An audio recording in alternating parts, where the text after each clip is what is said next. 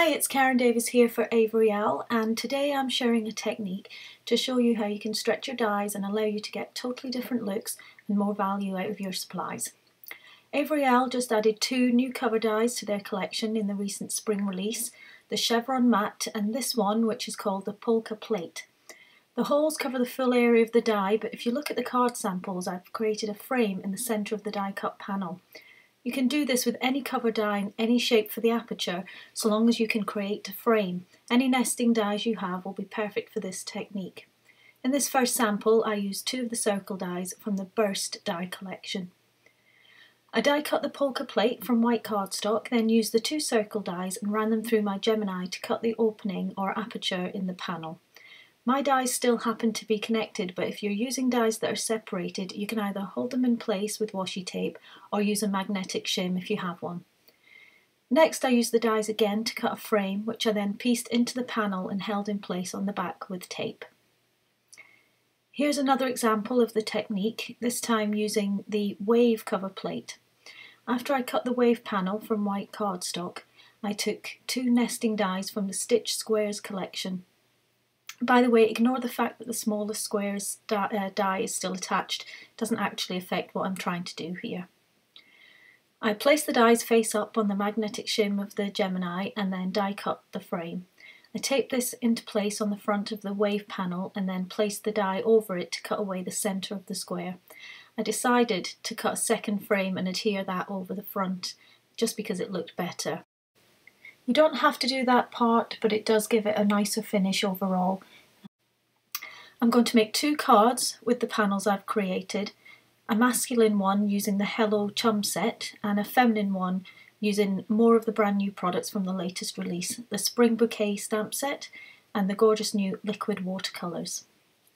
I want to create a cluster of flowers around my frame, so I'm stamping the individual images onto watercolour cardstock using Versamark ink. I'm arranging them on my MISTI so that I can stamp them and then turn the paper 180 degrees and stamp them again.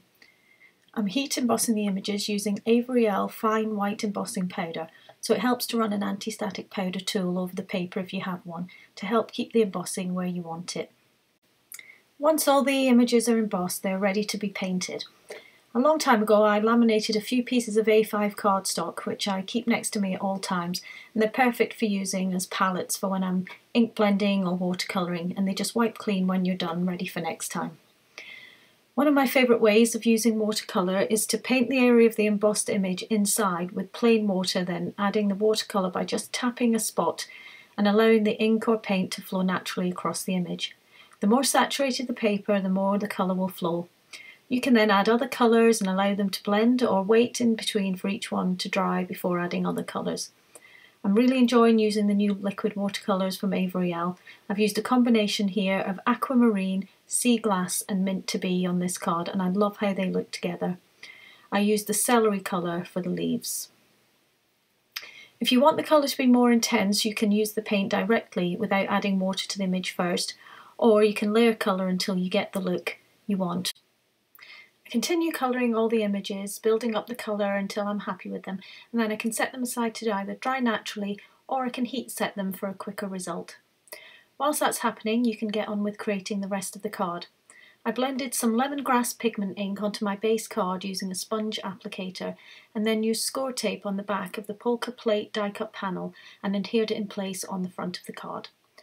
Once the watercolour images were dry, I cut them out using the coordinating dies and set them aside. I picked out the Hug sentiment from the Floral Bouquet set and stamped it in the centre of the circle aperture on the front of the card using Fog dye ink. You can arrange the die cut elements around the frame however you wish to give you the final look you want. Once I was happy with my arrangement, I glued everything in place using liquid adhesive to give me a wee bit of time to make any adjustments I needed before they were set in place. I finished off with the card with a few wee touches of sparkle using a Spectrum Noir shimmer pen. And here's the 3 cards all together, just to compare the different looks and colours.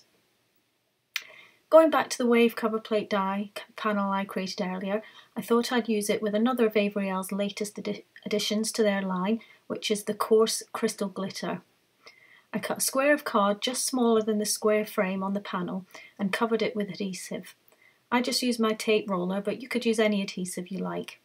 I covered the square in glitter and pressed down firmly to make sure it was stuck well to the cardstock. I added score tape behind the frame and stuck the glittered panel in place, pressing down well. I already had a bunch of my favourite wee shark friends coloured with Copics, so I just had to add some foam tape to the back, ready for him to be placed on the front of the card. So I adhered the wave panel to the blue card base and then popped the shark onto the front. To finish, I stamped the sentiments from the Hello Chum set and cut them into small banners before gluing them onto the front frame of the card.